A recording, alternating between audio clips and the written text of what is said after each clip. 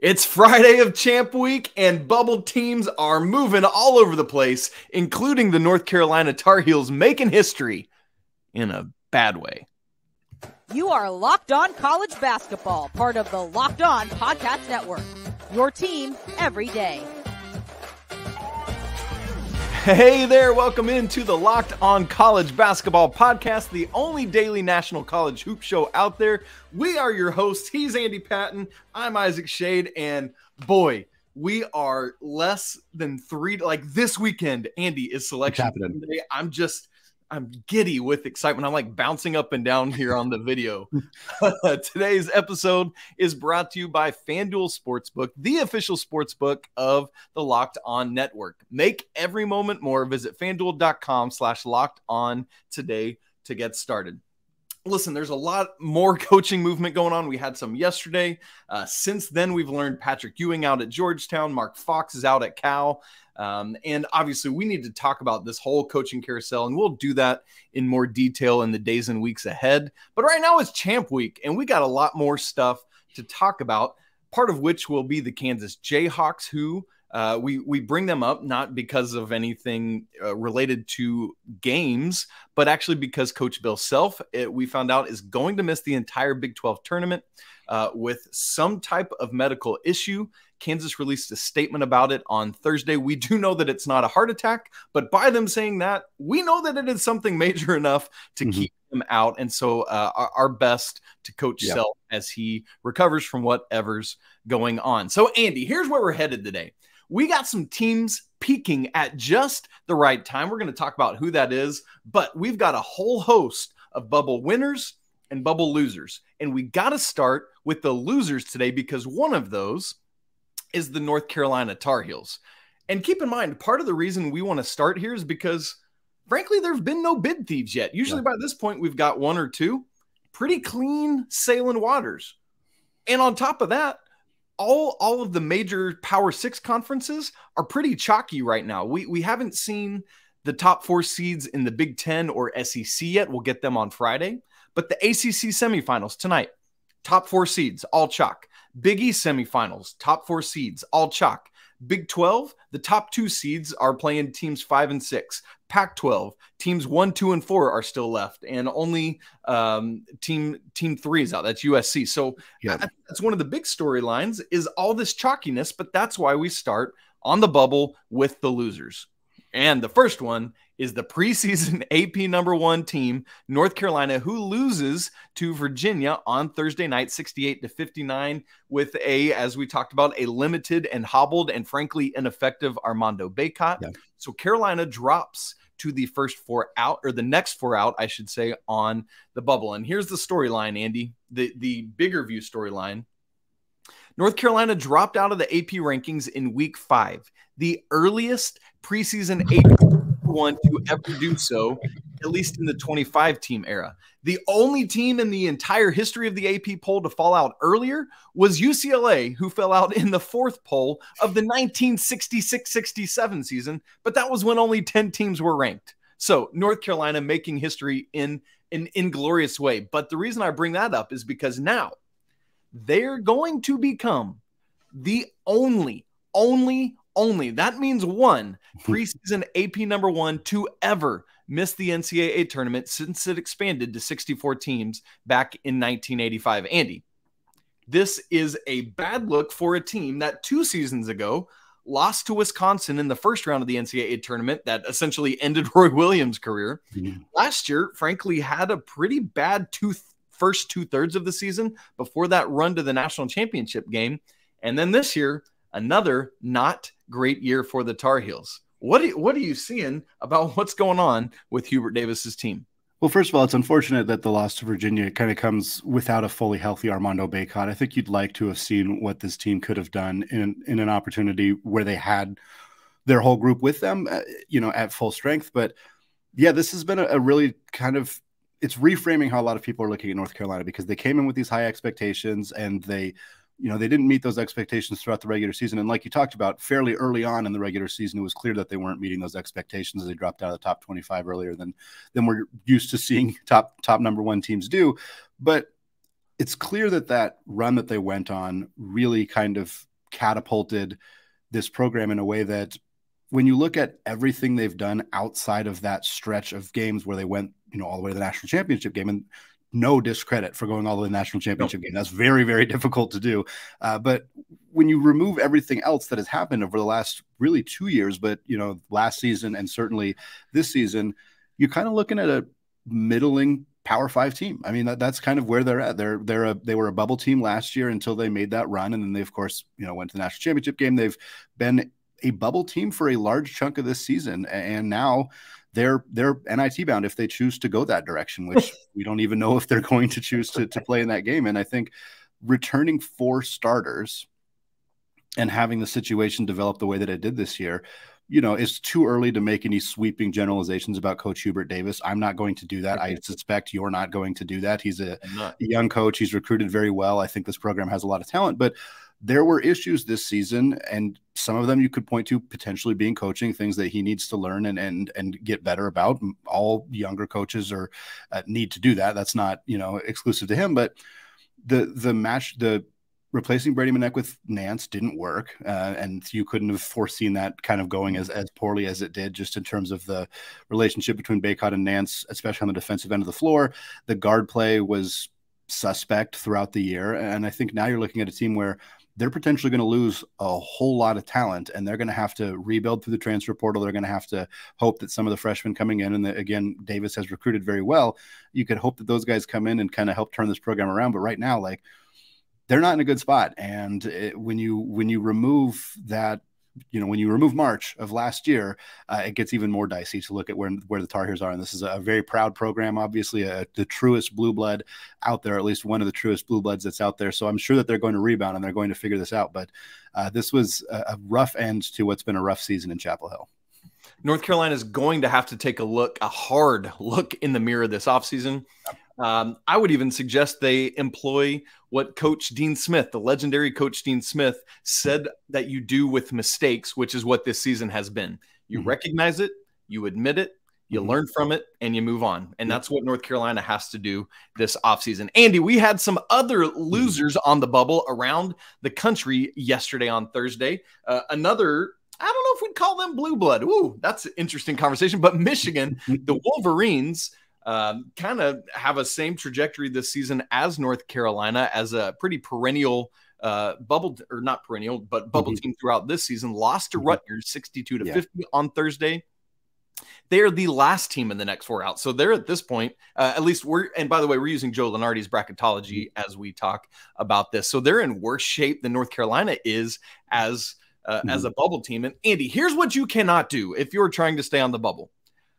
In 18 minutes and 30 seconds of the second half yesterday, at least the first 18 minutes and 30 seconds, Michigan was 1 of 17 from the field. Yeah. I don't know about you, Andy, but anytime I've watched college basketball, here's something I've learned. If you would like to win a basketball game, it's in your better interest if you have balls that go through the net. I don't know, but that seems like a foundational tenet to this game. So Juwan Howard going to have to figure things out and looking like an NIT bid for them as well. Yeah, Michigan was my dark horse pick to win this conference. I thought they have a really, really talented squad with Jet Howard, of course, with Hunter Dickinson, Kobe Buffkin, and yeah, coaching decisions were a bit questionable in this game. The shots just were not falling. And again, it's somewhat similar to Wisconsin. I think Michigan had a better resume throughout the season for the most part. Wisconsin being on the bubble for as long as they were was quite honestly a little bit baffling to me. Michigan, I thought I understood why they were on the bubble. I thought there was a pretty decent opportunity for them. They would have been among the bubble teams kind of heading into Champ Week. They would have been one of the teams I would have been more confident is actually going to make the NCAA tournament, but not anymore. It's another opportunity for a well-established program, again, borderline blue blood, to have gotten an opportunity to make the tournament. All you need to do is win games. Like the bubble is weak this year. We've talked about that a handful of times, and we're going to talk in the second segment more about teams that helped themselves, but the spoiler alert, those are teams that won, and they didn't even have to beat good teams. You just have to not lose. And you see it with teams like Michigan here losing games that Rutgers is a decent team, but you have to win this if you want to make it into the big dance. And we're seeing so many teams falling and putting up not very good performances, and they're kind of limp into the finish line and hurting their bubble chances significantly. And that's what happened with Michigan here. And here's then also, the truth. Go ahead. Oh, sorry. I was just going to say, here's the truth. Mm-hmm. The bubble is weak every year. Yeah.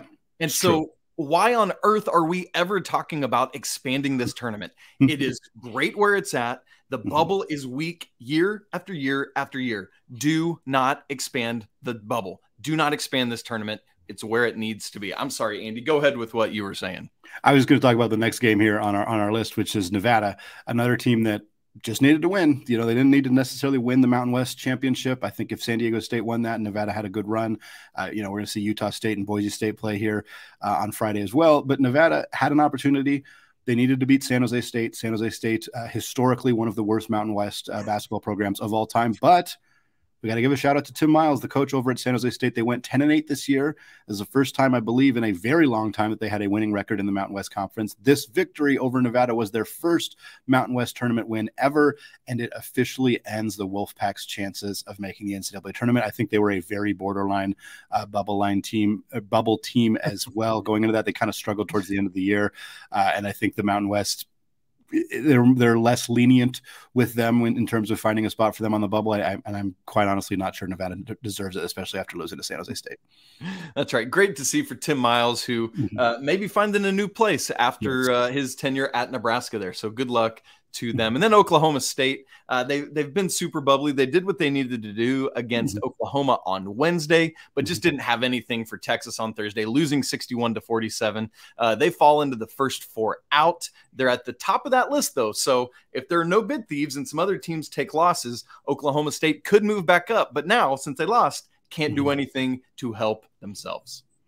Well, Isaac, it's easy to focus on the teams that are costing themselves chances on the bubbles, but there are some teams that did themselves a favor by winning games this week. We're going to talk about that after a word from today's sponsor, FanDuel. The midway point of the NBA season is here, and now is the perfect time to download FanDuel, America's #1 sportsbook. Because new customers get a no-sweat first bet up to $1,000. That's bonus bets back if your first bet doesn't win.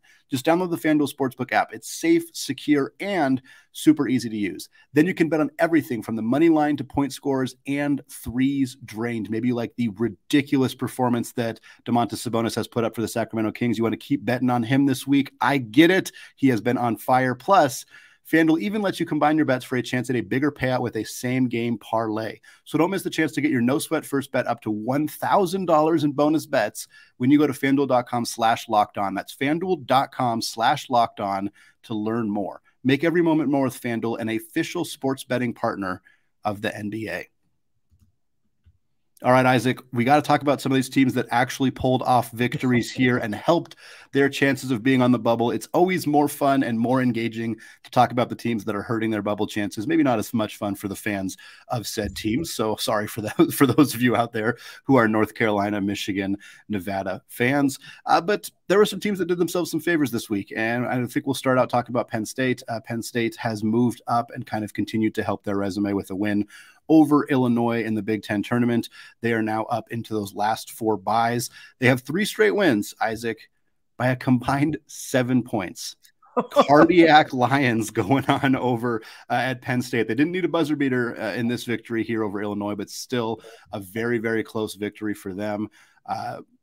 Their next game is Northwestern. I think that's going to be a really interesting game in the Big Ten. Northwestern, obviously the favored team there, the #2 seed. Northwestern hasn't gotten a lot of respect as a legitimate candidate to win the Big Ten, despite being the 2 seed. I think there's upset potential here for Penn State. I think if Penn State plays a close game and loses to Northwestern, I think there's still a pretty good opportunity that they'll make the tournament just because of how weak the bubble is and because Penn State has been on a hot streak lately. That game is at 6:30 Eastern time on Friday on the Big Ten Network. It is the quarterfinal of the Big Ten tournament. Yes, indeed, man. There's a whole host of these teams. We move from Penn State to the Pac-12, where I thought Arizona State might have been perhaps the biggest winner of Thursday. I would agree. I personally I honestly, I thought USC was going to win this game, and I thought Arizona State was going to be on the outside looking in. But boy, the Sun Devils did themselves a big time favor, 77-72, winning over USC. And I don't think this does anything to the Trojans. I think they are pretty safe and secure. Like, they're not even in Lunardi's bubble watch currently, and so I think they should feel safe. But Arizona State moves up into that last 4 in. Now, they are the last team in currently. They'd be shipped off to Dayton. And so, man, Sun Devils are praying to whatever God the Sun Devils pray to, that there will be no bid thieves, because that would push them right back off the bubble. For Arizona State, though, if they want to really cement this thing, they got a big-time opportunity tonight at 11:30 Eastern in the Pac-12 semifinals against Arizona. Time for the Sun Devils to go out and prove that they belong in the tournament. Yeah, Arizona State's interesting team. They're 60th right now in the net rankings. They have a decent resume. They have a lot of wins, but they didn't play particularly well in the Pac-12. I don't think they need this win over Arizona, again, in part because the bubble has kind of crumbled around them, but I don't think that this is the strongest resume team that is out there. However, they beat Arizona recently. It's a rivalry game. Who knows? Perhaps they could pull that one off and make it a cemented case for an NCAA tournament bid. Great. Sticking on the West Coast, going over to the Mountain West. We kind of teased this game already, but Utah State, they beat New Mexico to continue to advance in the Mountain West. They're going into the semifinal game against Boise State. That is going to be an extraordinarily fun game between two very, very bubbly, very, very good teams in the Mountain West. Utah State is on the bubble right now. They are third on the last 4 in. They've kind of floated around the bubble, if I'm not mistaken, and I don't have a super close update on them right now, but they were trending towards being one of the highest rated net teams to not make the NCAA tournament, according to some bracketologists. Currently, they are 18th in the net. 18th. I don't know how you could possibly keep this team out of the NCAA tournament. 24-7. Yes, they're in a mid-major conference. It's the Mountain West, so it's not the Summit League. With apologies to the teams in the Summit League, like the Mountain West is going to put 3 or 4 teams in the big dance most likely. Utah State, I think, absolutely deserves to be in that field. They make it crystal clear if they beat Boise State. That game is listed on ESPN at 11:59 Eastern time, PM, CBS Sports Network. Again, the semifinal between Utah State and Leon Rice's Boise State team, going to be a very, very fun one. Andy, Clemson is a very interesting story to me. They obliterated NC State on Thursday, 80-54 in the ACC tournament quarterfinal. Now, NC State has been playing some really good basketball, has an incredibly dynamic backcourt with Terquavion Smith, Jarkel Joyner, DJ Burns is a load inside. But Clemson has been a bubble team for quite a while, and a team that their resume has been beaten up and looked at and dismissed, frankly. But with this win, they've moved up to the first 4 out. They're right behind Oklahoma State, so the second team out. Again, it's proof that all you have to do if you're on the bubble is win and let everyone else crumble around you, as you were just saying. Here's the thing for me. When I watch this Clemson team, and I've seen them quite a bit this season, the eye test, which I think still needs to matter some, tells me that this Clemson Tigers team is an NCAA tournament caliber team.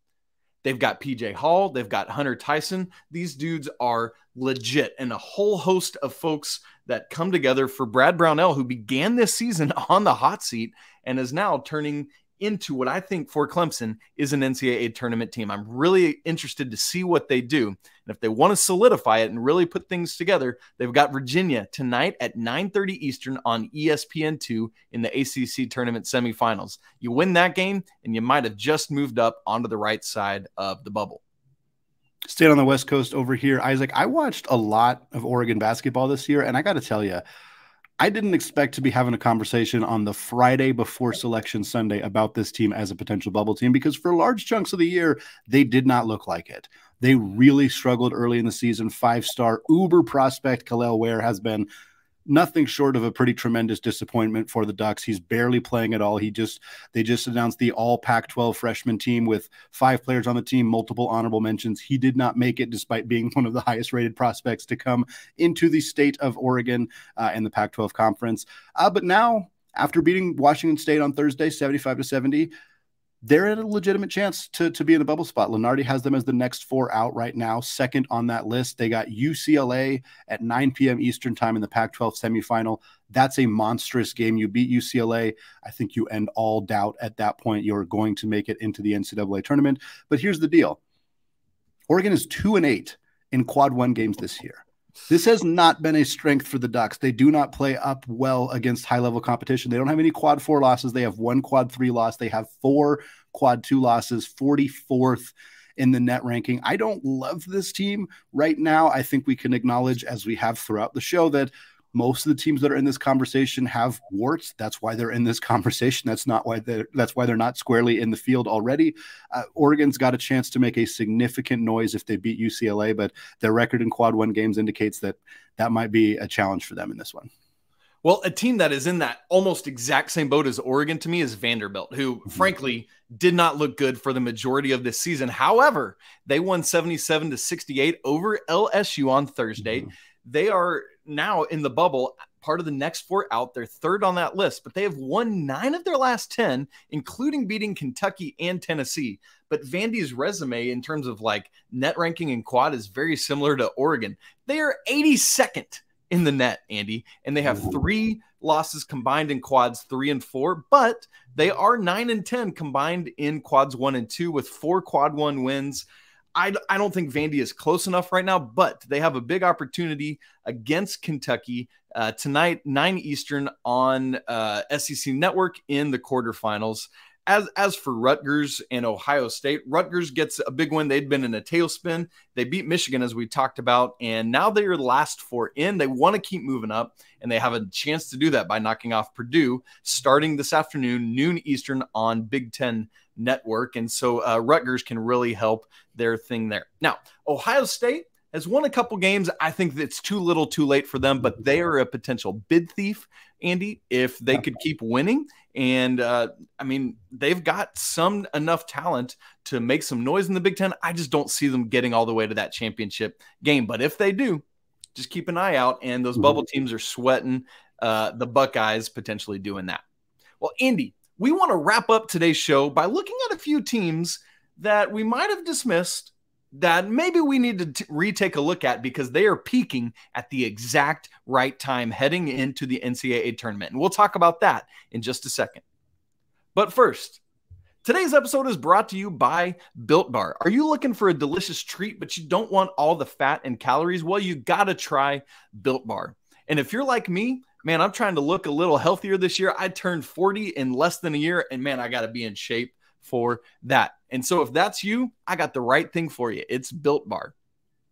With Built, why is it so great? Well, part of it is because it's covered in 100% real chocolate, all these Built Bars. And they come in incredible flavors like churro or peanut butter brownie. And I'm not sure how Built does it, but these bars taste like candy bars while still maintaining great macros, like just 130 calories or 4 grams of sugar, and yet 17 grams of protein.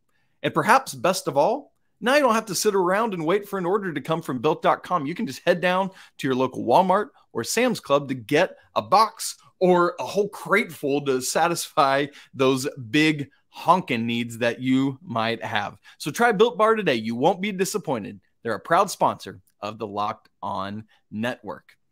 Okay, Andy, I want to have a conversation about a couple teams that are really rounding into form at just the right time. But the biggest one I want to talk about is the Gonzaga Bulldogs, who I think some teams, some media pundits might have written off because they had those 3 losses earlier in the season, had that loss to LMU at home, which just isn't something that they typically would do, right? Mm-hmm.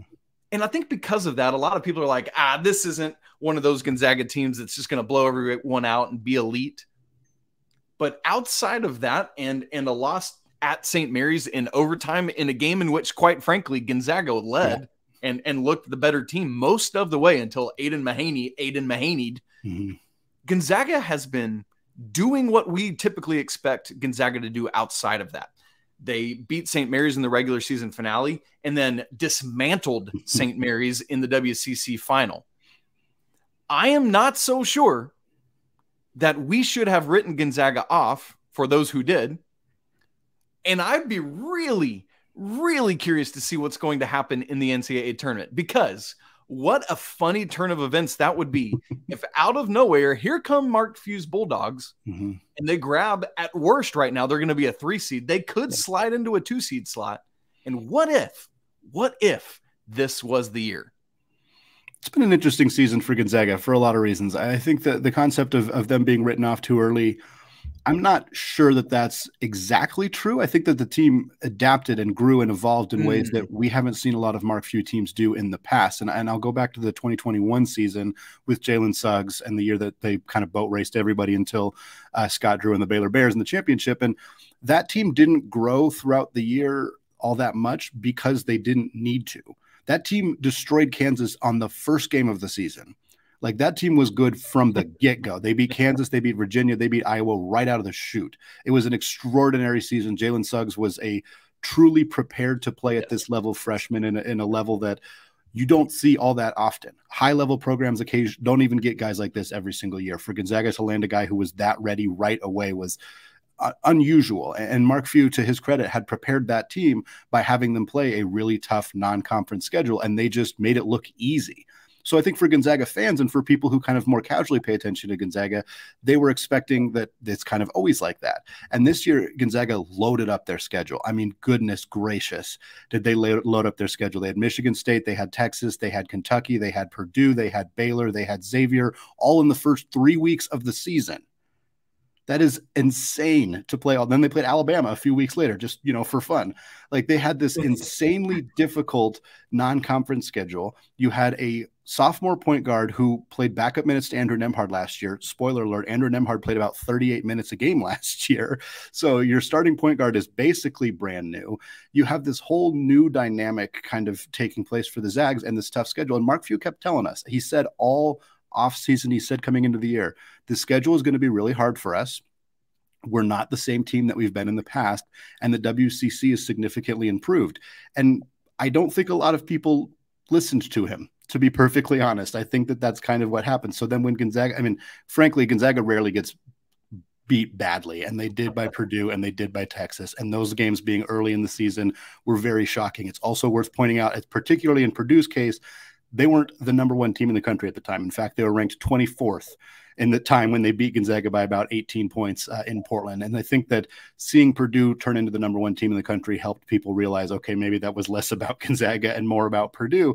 But I think that this team has started to come into their own. Their guards have matured and developed. They've been less reliant on Drew Timme, more reliant on Julian Strother to kind of carry more of an offensive load away from the rim, put less pressure on Drew. Defensively, they have improved significantly. That's still a big issue for them.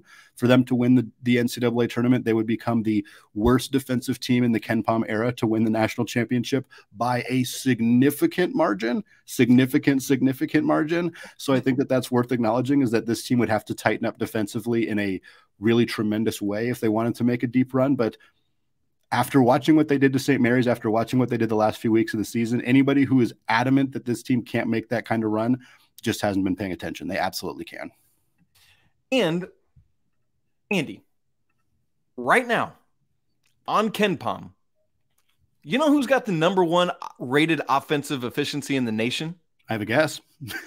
Tell me who your guess is. My guess is going to be the Gonzaga Bulldogs. That's right, it is. It is no longer Baylor. Gonzaga is the #1 rated offense at Ken Pom.